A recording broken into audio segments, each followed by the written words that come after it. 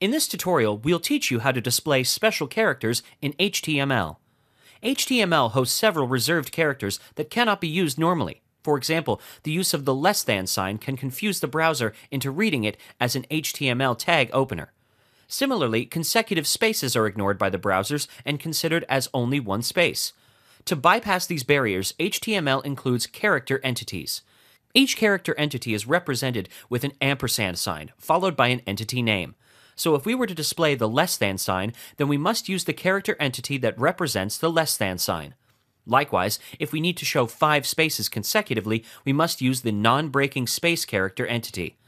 Each consecutive non-breaking space character declared is considered by the browser as an individual displayable space. Here are the most commonly used character entities, but these are not all of them.